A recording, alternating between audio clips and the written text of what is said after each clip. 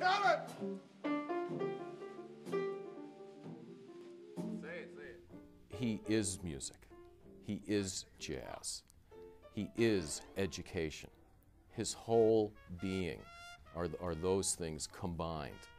And he understands what it takes to get the students to this extraordinarily high level.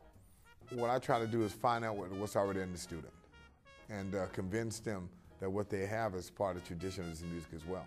And I try to get them to connect with the culture of the music, even all the way back to the African tradition of understanding how the music is related to dance, how the music related to listening, vocalization.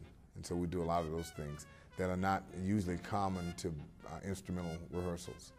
With him being one of the foremost authorities on jazz education in the world, that helps elevate our reputation. Quite often we get some of the very finest students in the country coming here from far outside Illinois and even on an international basis.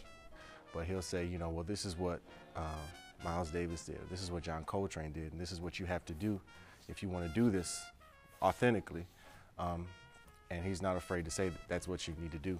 It's through showing them enthusiasm for the music. It's about connecting them with the history of the music by bringing in people like Benny Golson and Jimmy Heath and Dizzy Gillespie and all the different people who have come through this program over the years. He allows us to bring our personalities out in the music. He encourages us to sing, to listen to one another, to encourage one another, to really bring that family environment into the music.